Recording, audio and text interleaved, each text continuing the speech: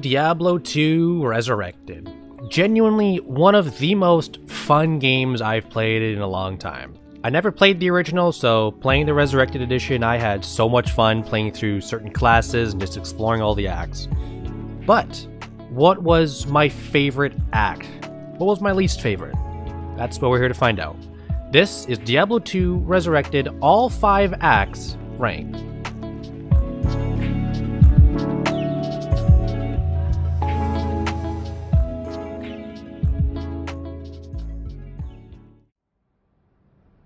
Number 5. Act 4. This is probably not a surprise. It is by far the shortest act. Now, it's interesting because this is the act with Diablo, the boss. You know, the boss named after, you know, the title of the game. Who isn't even the final boss? I would be very embarrassed if I was Diablo. It's short, it's semi-confusing, it's not bad. I had a lot of fun playing through it, but compared to the other acts, it just doesn't stack up.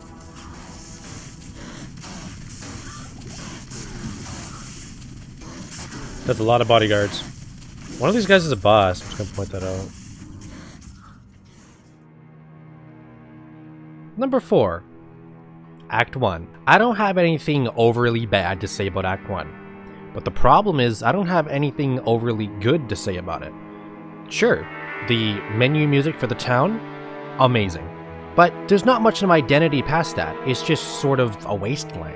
And a little bit too many caves thrown in for my taking.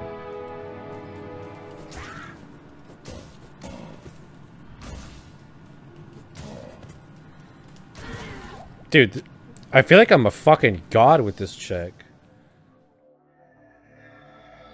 Number 3. Act 3. Give me any movie or game out there with a jungle setting and I will be biased towards that and will pretty much automatically like it no matter what. But something that I really do like about Act 3 is that the level design outside the town is pretty much just go up. There is no confusing, oh, which path should I take, left, right, down, or up. It's just, you go up, and you pretty much keep going up, unless you hit an obstacle, then you go around the corner or something. But you just keep going up, and that's sort of the simplicity that I really enjoyed. On top of that, the enemies, kind of cool.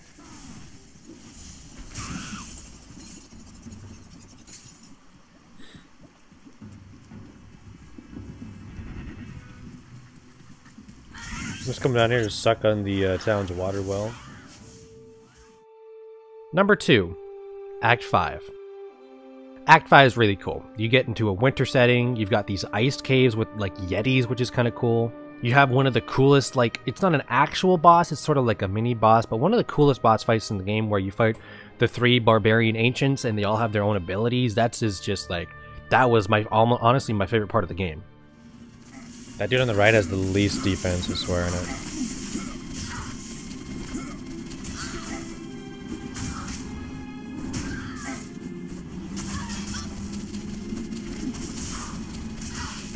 This kid that does spins is insane.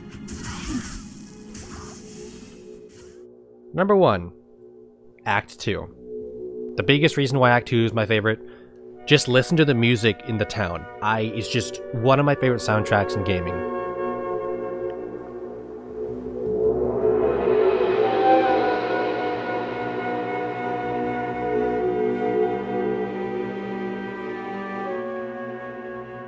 Listening to that honestly makes me want to go back and play this game. Exploring out in the desert is wickedly cool. You get to explore kind of cool tombs, and also at some point like the sun goes out or something, some sort of curse comes down and it gets dark, so you're exploring the desert in the dark, which is very kind of spooky. Overall, Act 2 is just the act that I always look forward to when I play through this game. It's just overall my favorite. Son, where you go? What the dude? This kid fucking scared as shit.